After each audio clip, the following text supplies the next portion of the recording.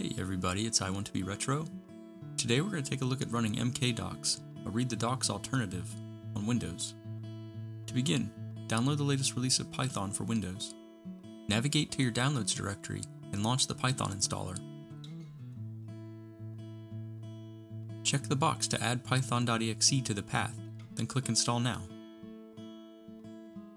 Once the install completes, click Close. Next, launch PowerShell as administrator.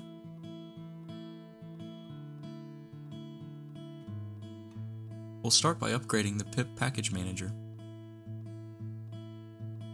Then we'll create a working directory for mkdocs to use. We'll cd to the new directory, then using pip, we'll install mkdocs.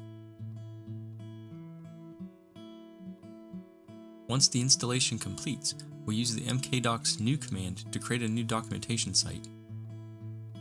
We can then cd to the new site folder and run a test site by running mkdocs-serve.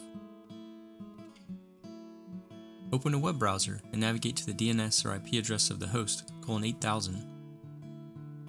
mkdocs uses a YAML file for its configuration. Back in the PowerShell window, press Ctrl-C to kill the running mkdocs process. Then we can open the YAML file in Notepad and edit the theme to make it look like read the docs.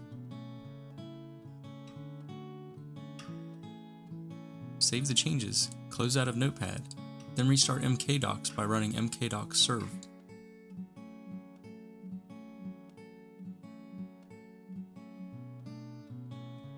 Back in the web browser, refresh the page to see the new theme.